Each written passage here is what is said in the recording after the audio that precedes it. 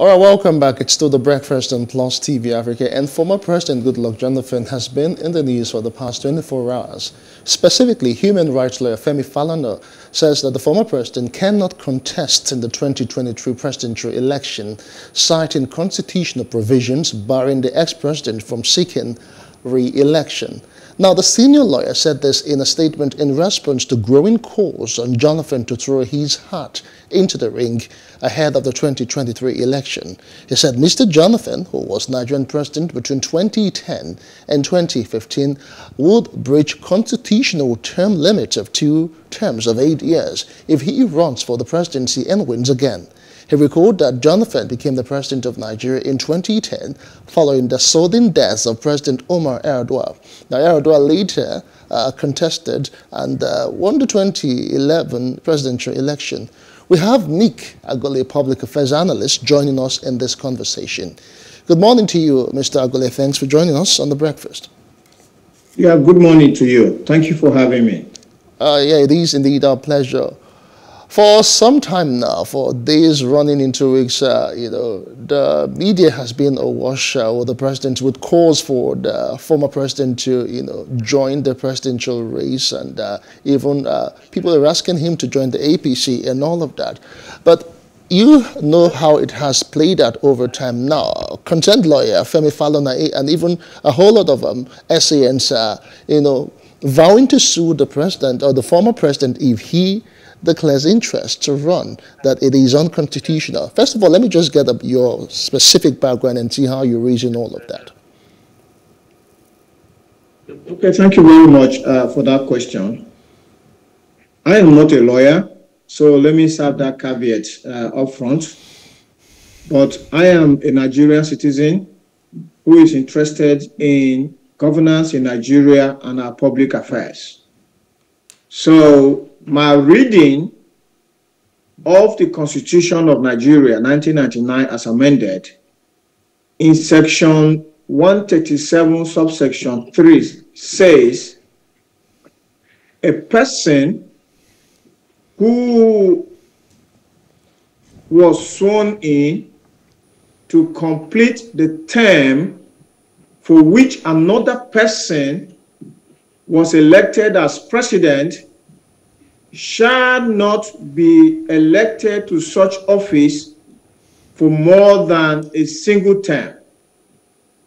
So if I give a layman's interpretation to that provision of the Constitution, it then means that former President Goodluck Johnathan was sworn in to complete the term of the late president Umaru Musa Yar'Adua, and therefore he is entitled to be elected to the office of the president for one more single term.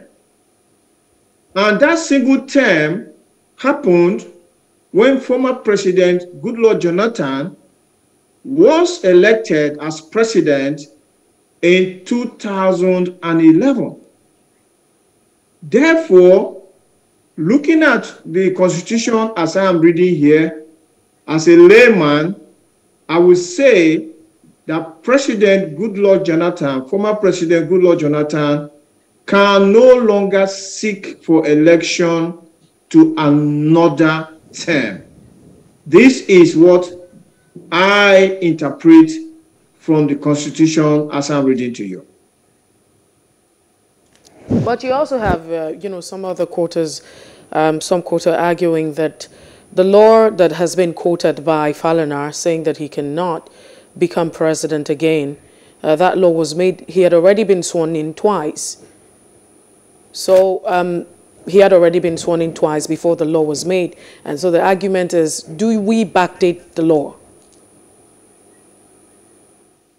I heard the revered legal luminary, Femi Falana, son, yesterday on a television program where he made several quotations of judgments that have been delivered by competent courts in Nigeria in the past, that affirm that when a law is made, as in this case, the amendment of the Nigerian Constitution, after an event has happened, that the law takes retroactive effect back to when that event happened. So if we go by the submission of the revered legal gentleman, Femi Falana, it then means that even though the Constitution was amended after President Goodluck Jonathan had already been sworn in for 2 terms, that this amendment will take retroactive effect to the 2 terms he has served before the amendment.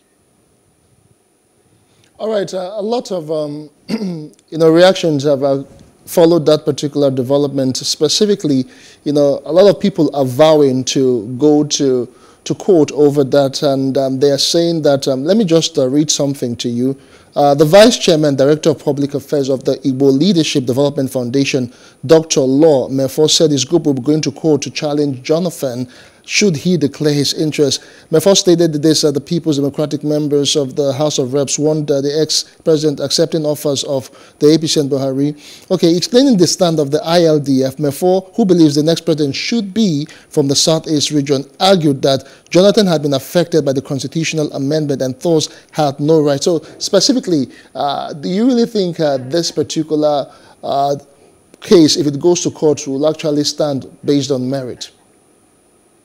Well, I have no idea how the courts are going to decide this, because, sometimes in Nigerian courts, even when the facts are very clear, the courts can throw out a case on technical grounds. So until this is taken to court and it is judged all the way, I believe, to the Supreme Court, before we're able to know where the Lord Justices, on which side of the divide the Lord Justices are going to fall on. And I would say it is a good thing. It's going to deepen our democracy. It will add to our common law if this is actually tested in the courts. Let the courts, who are the constituted authority to interpret our laws, be the one to have a final say in this debate that is happening. No, but we still have this argument. They're still saying that this law came after. This law came after he had completed his tenure. I mean, so it shouldn't affect him, and everyone is expected to.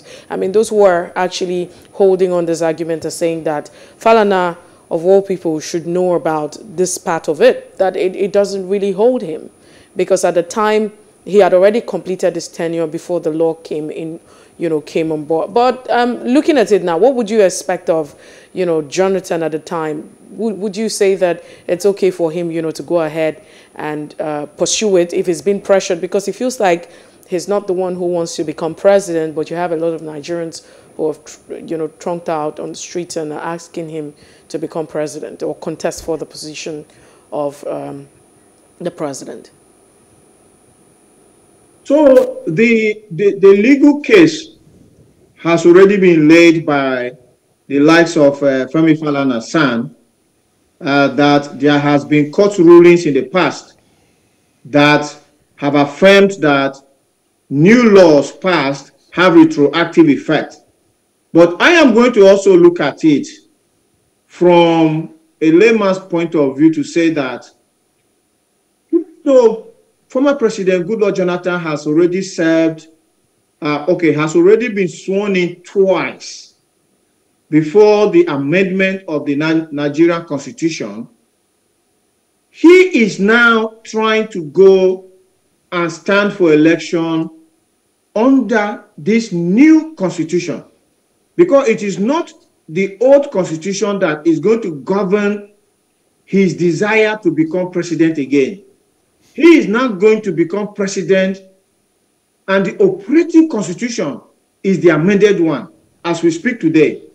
And therefore, he has to abide or qualify to be elected as a president under the subsisting law, under the current law, under the law that we have as of today.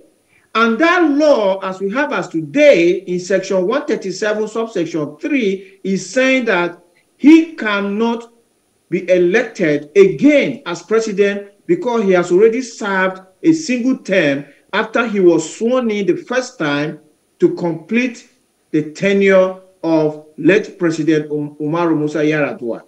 So if we look at it from this perspective, then we will say that Mr. Johnathan's case may be weak because he cannot be facing today's law and then sitting on yesterday's law and saying, I was qualified with yesterday's law and therefore I can disobey today's law. I don't think that's going to likely hold water. But like I said, the courts are the ones who are going to give a final verdict on this. All right, thank you so much. Let's bring in some legal perspective to all of this. We have joining us right now human rights lawyer, Barrister Justice Uhuegbu. Good morning to you, Barrister Uhuegbu. Thanks for joining us in this discourse. Yeah, good morning. Pleasure. All right, Justice, let's try and get the whole legal perspective because we need to get lots more clarity after Femi Falana SAN came out to explain why the former president cannot run. There seems to be the talk of the former president being sworn in twice, and another issue again is that he should not run for more than 8 years. Just try and explain all of this to us. Well, the thing is that like Femi Falana, the other person, colleague of mine, the law is not better of any. The issue now is that as a is today, which law is going to govern the 2022 election? And by and large, provided there has been an amendment of the Constitution, it is the Constitution that appoints now that will govern the conduct of the 2023 election and any other that will be done. So we cannot dwell in the past. The law as it is today, the amendment as it is today, will not give Johnathan the right to contest again. So, former law has been implemented. It has nothing anybody can do about it. Moving away from that, thinking about the issue of being running through things and all that, these are issues of law. I know that yes, law, but also conflict of law. But I don't think there's any conflict. We must look at it politically and do the needful and follow the law, as we're supposed to do. We mustn't play politics with everything. So, as far as I'm concerned, as far as the law is concerned, the amended section of the Constitution that is in force here or that has come to be is the ground norm of the land, and there's nothing anybody can do about it. All right. But do you think that the law, I mean, quickly before we, move back to Nika Gule, do you think that the law, this amended part, applies to him, or the amended part works retroactive? Well, if it is retroactive or not come up here, you must look at the law. The question we should be asking ourselves, was there an amended section or amended constitution? Which law are we uplifting as it is now? So you see, most times some of these things are issues of argument that will not hold water. You know, it is only when politicians want to do something that they want to begin to look at the law, to take the law and all. Let me say this. Every lawyer knows this. There is what we call interpretation of statutes in law. And most times, there is what we call the mischief interpretation. Sometimes you look at the mischief that the law is trying to cure. So lawyers know this. Even the legislators, the lawmakers, they know this. Who have the mischief rule. I wish we were able to hear you clearly. I mean, the audio is not very clear, and unfortunately, that's a legal question. But we'll just move away from, that, and we're hoping that we're able to reconnect with you and get your perspective, whether or not that part of the amended law is retroactive, in the sense that it was done. He had completed his tenure at the time before the law became, and so what should we be looking at this point in time? However, Nika Gule is still part of the conversation. Nika Gule, are you with us? Yes. All right, so moving from now, do you see those who are not in support? I mean, do you see a lot of litigation against the former president? Yes, there will be litigation either way. If the president contests, there will be litigation. If he is barred from contesting, those who support him, I believe, we also approach the courts so that they will fight for his own rights. And we cannot wait to see that litigation play out. But as a public affairs analyst, let me drag this conversation to my own territory. As a public affairs analyst, I would say that because we have been discussing the constitutional qualification of former President Goodluck Johnathan for another term of office as a president, I am dragging the conversations now to public affairs analysis. And I would say that from a public affairs analysis perspective, President Goodluck Johnathan is not qualified to become our president again, because we have already tested him. He was vice president from 2007 to 2010. And from 2010 to 2015, that is 6 years. I mean, 5 years. 2010 to 2015, 5 years, he was our president. But he didn't complete. Let's not forget that he was, he was vice president to the late Musa Yaradua, and he didn't complete the tenure of, he had to complete the tenure, so it was not like he was elected independently to become president. According to the constitution, he had to replace him. So how do we explain the remaining and a half? I think we should bring the barrister in to explain that to us. Barrister Uhuegbu, can you explain more of that to us? Because people are talking about two terms. Like Mercy had said, he only completed the tenure of his former principal, Musa Yaradua, and he ran for 4 years again. But another issue, maybe I might not really understand the law so well, but the fact was that for 2015, he was also supposed to contest. So if we were supposed to sum everything up together, he would have done the year he completed for the former president Yaradua, his 4 years, and if he had won in 2015, there'll be another 4 years. How do you explain all of these, gray areas, Barrister Uhuegbu? Yes, for me, I think my friend in the studio said, it's going to be a question of liquidation, which the court might likely decide the next where to go give directive. But the truth is this: whether he has contested before or not, for me, is not. What we should be looking at is law.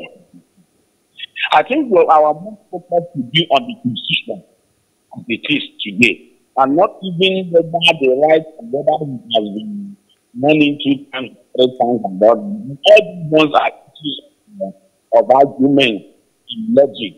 But let us talk more. The question here is the current constitution in a written way is Mr. Goodluck Johnathan eligible to contest this election or not? I think that is where our focus should be. Because if you begin to allow the issue of when he was sworn in, you see the vice president and that, the issue of unnecessary sentences by Nigeria. I'm even surprised to tell you the truth that Johnathan is usually talking about election in Nigeria. He should be really careful so that they will not be right, as far as I'm concerned.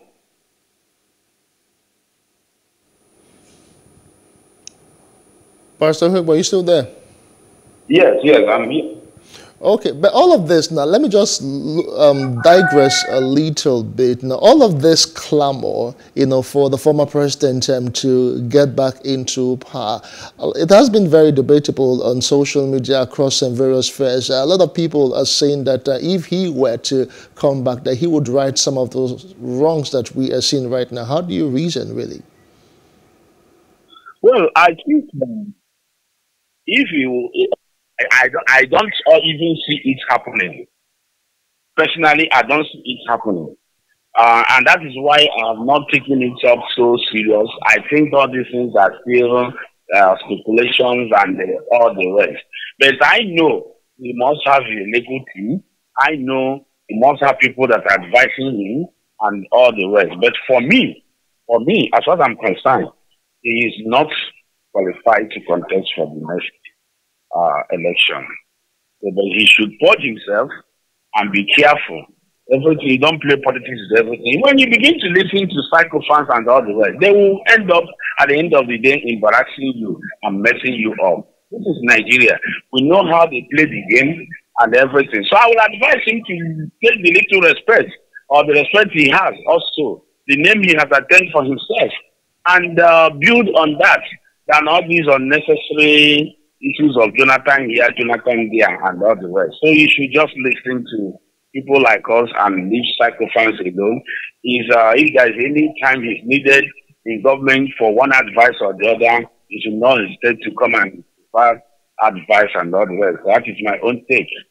But he should not do things that will corner him for unnecessary legal battle and all the rest. And the problem in Nigeria will continue to linger. And somebody who now says he wants to be a messiah or he has done it well before will now become the actual issue or problem Nigeria have. I don't even see him, even if he joins APC now or PDP, I don't even see him getting the ticket. Let's get back to Nick Agule, who's still with us, hopefully. Nick, do we still have you with us? I'm here. All right. So, but it feels like it's a pattern with our politicians. I mean, if you look at it, we feel we seem to be going in circles. So you have a former president coming back to becoming the president or maybe the vice president. It's a thing with us. And so we just keep going back in that circle. Does it really mean that those who have become president or vice president at the time, whether or not military or non-military era, are the ones that have the solution to the problems of Nigeria? Why is it that we always gravitate towards past leaders to become future leaders? I think it's a very wrong thing for us to be doing this, what you have described. Because the best job interview you can give to a candidate is to see the candidate perform on that job. And we have seen these past leaders perform on the job, and they don't do a good job with it. President Goodluck Johnathan himself, after 5 years as a president, he didn't deliver much. I think a lot of people are clamoring for him because if his performance was at 30%, President Buhari has taken that performance to about 15–10%. And so Nigerians are looking at 15–10% and they are now yearning that maybe we should have gone back to that 30%. Because I ranked President Goodluck Johnathan 30% because President Goodluck Johnathan did not touch on the fundamental issues that are bedeviling Nigeria. He is from the Niger Delta. And one of the biggest issues in the Niger Delta is pollution, environmental pollution coming from gas flares. The oil companies produce gas and they set it on fire. It loses money for Nigeria. We don't have electricity that the gas should have been used in generating, and it is causing environmental damage, air pollution to his own Niger Delta people. In 5 years, Johnathan saw gas flares and left gas flares and did nothing with it. Johnathan saw refineries, 4 of them broken down, and he left them, 4 broken down, and he continued to pay fuel subsidies. He didn't deal with that. Johnathan made exchange rates and left it as it was, even though Buhari has worsened it. You know, Johnathan didn't do much in agriculture to unlock value from agriculture. Nigeria continued to import food. Nigeria, a country blessed with the best fertile soil in the whole world, with a good climate to match and sufficient amount of rainfall. There was no industrial mechanized agriculture that he set in motion that today Nigeria would have been food sufficient and exporting food. He didn't deal with that. He didn't deal with corruption. Look at the kind of things that his own Minister for Petroleum, Madam Alice Madueke, was engaging in. We're not just, leaving this with Johnathan and the fact that he's been pressured to join the race for 2023 to become president. As a matter of fact, I don't know if he has declared his interest. We have not heard that he has actually come out to say, I want to become president, and via a particular political party. But the question is, why do we still have leaders, past leaders, maybe from the military? Look at the president, the current president, or was a former president, during the military, regime. And so you have, maybe you also look at the current aspirants who are running for the presidency. You have past vice president. And so it feels like it has to always be around the president, former president, or the vice president, and all of these persons. Does it really mean that power centers with this person or the experience, or they have the solution to the problem? Why do we always, and why do they always have to push themselves, in the race? I think there is a lot of executive power in Nigeria. When people test executive power in Nigeria, they don't want to leave it. If you were in the UK like Boris Johnson, you had a party during COVID, and the police are coming into your house to interview you, to convict you of criminal offense. When you are in that kind of office, you can't wait to leave it. But when you are in an office where you are almost like a maximum leader, you are above the law, nobody can touch you, everything is at your beck and call. People want to stay in there. And we have seen these people come back. Obasanjo came back, Buhari has come back, Osibajo wants to come back, Johnathan wants to come back. And we have seen that they cannot deliver anything, because if they had delivered, Nigeria would be a better place than we are today. We're in a Nigeria today where a pregnant woman is being kidnapped and is being held on Nigerian soil, and the bandits even went and brought doctors to come and deliver her baby in bondage, and the bandits had the temerity to take the pictures of that baby and show it to the Nigerian public. And we have armed forces. We have a commander-in-chief of the armed forces, and they are going to bed and sleeping, and Nigerian citizens are being held in bondage on Nigerian soil. It's not as if they've taken them to a foreign country. They are here with us. All right. And this is the kind of people who want to always come back again. All right. And the reason why they are coming back is because they have taken possession of the electoral process. They control the parties and all of that. And that is where Nigerian citizens have to come in. All right, thank you so much, Nick Agule, for your thoughts this morning. We just have to wrap it up at that particular, thought that you just left off. Nick Agule is a public affairs analyst. We were also joined by Barrister Justice Uhuegbu. Thank you so much, gentlemen. Thank you, man. Thank you so much, and have a nice day.